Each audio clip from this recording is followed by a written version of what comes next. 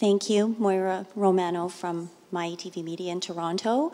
My question is for John Curran. I was just wondering, with such a very large expanse of a journey, how did you select the locations that you were going to finally use in the movie?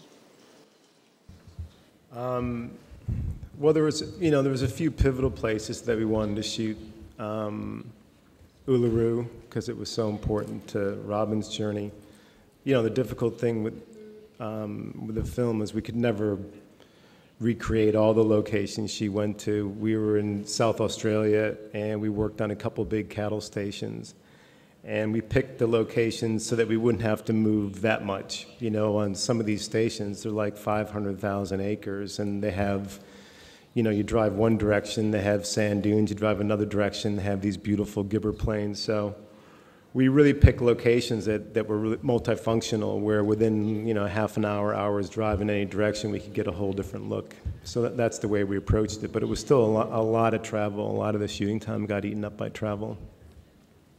Just to get out every day to remote locations, the hardest thing was just the journey, because, you're dictated by daylight. And, a lot of days we'd spend, sometimes up to an hour each way to get out there. So for me, like, if I was going to single it out, it would be just the distance of getting remote. But, we shot at a time of year where it wasn't as brutally hot as it could have been if we shot a couple months later. And, there was actually a really beautiful place to shoot.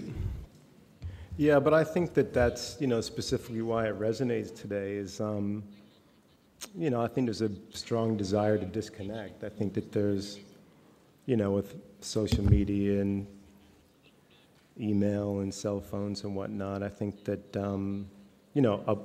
a young person's desire is to disconnect and get away and be on their own.